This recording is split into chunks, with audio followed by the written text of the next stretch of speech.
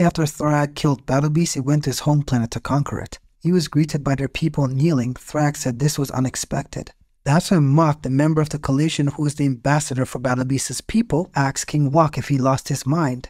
He said this man seeks to enslave us and undo all that Battle Beast has accomplished for our great people. This is madness.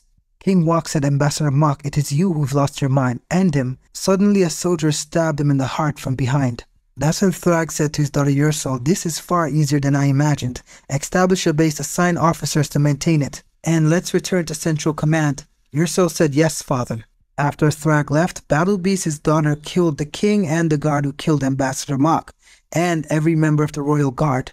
That's when one of the guards said, the rebels surrendered, the kingdom secured, but you couldn't stop. It must be true. Your father's curse, it flows through your veins now that he's not alive to contain it.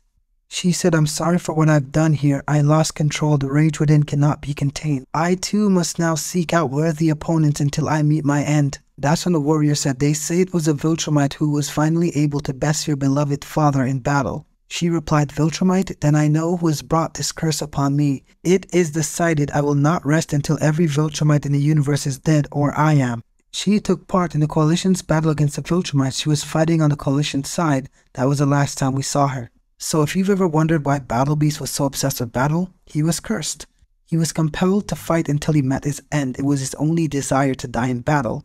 Every battle he entered it with the hopes of his opponent killing him. And when he died saying thank you.